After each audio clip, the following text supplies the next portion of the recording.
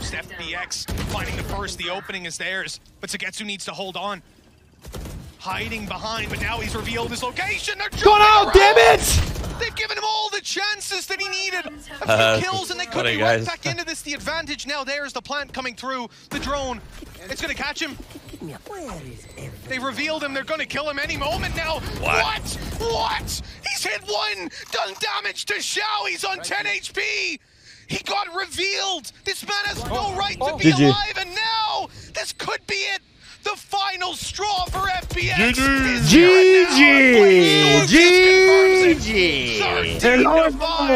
I don't think anyone out there predicted this result for XSET, putting them in the upper echelons of the tournament seemed out of the question, but they have topped their group. And in the end, Tom, it's the team with more battalion players that takes it. Oh, God.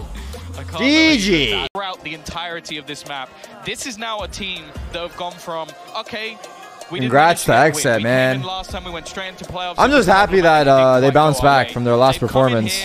They've topped their group and gone straight back through to playoffs, and now no questions can be asked of XSET anymore. They've just defeated the previous champions, the Masters finalists. Oh!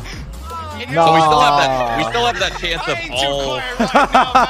We still have that chance of all NA and no EU then. If 100 teams win.